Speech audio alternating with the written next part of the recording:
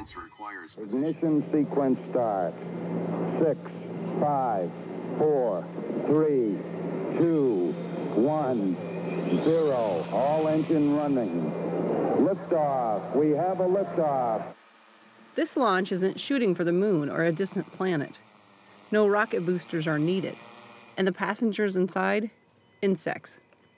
We developed, in collaboration with USDA, a drone-based system for releasing sterile insects. On a September day in western Michigan, the insects traveling during this routine drone launch by M3 Agriculture Technologies are codling moths. 6,400 moths. The bane of existence for many pear and apple orchard owners. Codling moth is really the worm in the apple. It's the primary pest. It's always been a nuisance for growers for the last 200 years in North America. It's the predominant pest worldwide. I think the only place where codling moth is not an issue or has not established is in Japan and some parts of Asia. Codling moths have long been a foe at Hayden Farms of Pasco, Washington.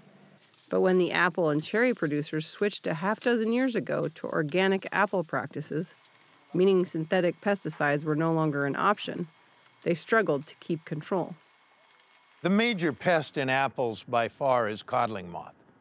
And so when we first converted, we were clean. Coming from conventional to organic, we didn't have any codling moth problems.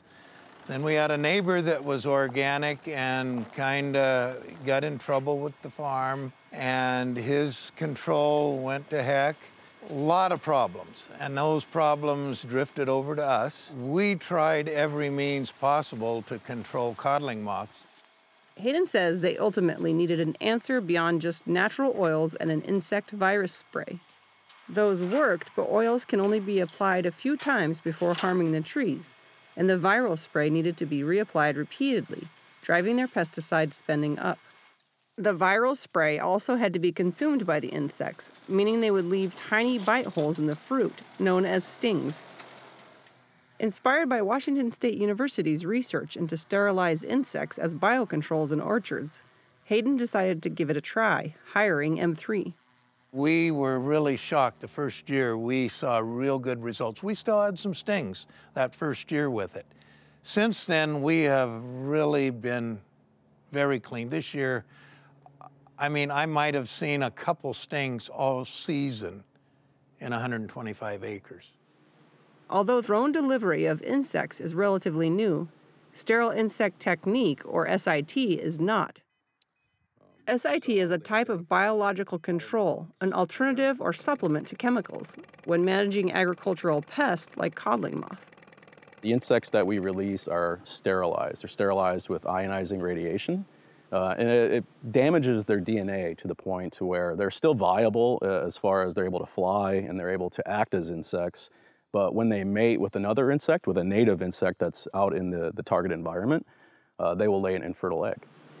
USDA has been using sterile insect strategies for decades, most notably when airplanes dropped sterilized pink bollworms, an insect that once devastated cotton crops all over the South.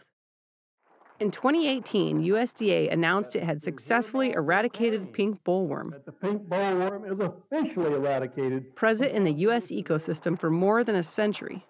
Sterile insect technology is not a standalone technology in most cases. In the pink bollworm, we had a variety of technologies that we used. We hit pink bollworm with everything we had. You have to have a thorough knowledge of the insect's biology, its field behavior, and how it interacts with the host and all of its natural enemies. After being awarded a grant, M3 began working with USDA in 2014 on developing a rapid response system in case of any small breakouts of pink bollworm. 4 years later, the Dayton, Ohio-based company got to work figuring out how to safely ship and store sterilized Mexican fruit flies, lady beetles, codling moths, and other insects from insect-rearing facilities before attempting to drop sometimes reluctant bugs from drones into treetops. The company designed its own drones and release devices. When we went up to Washington and started releasing sterile codling moth, then we retreated 50 acres. In 2019, we treated 1,200 acres, and that was our first year of commercial sales. Now we are at 4,000 acres in 2022 and growing quite nicely. The company, now with 10 employees, has moved away from its previous dependence on government grants. Besides contracts in Washington, M3 now has customers in California and Oregon. Part of the reason for the growing enthusiasm among producers is that insects, just like weeds, develop resistance to pesticides.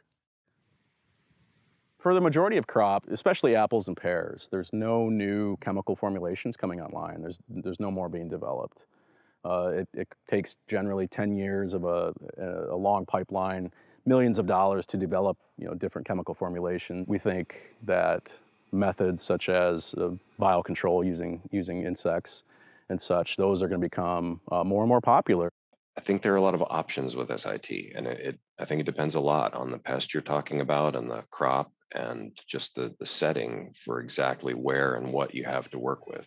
Altitude is 30.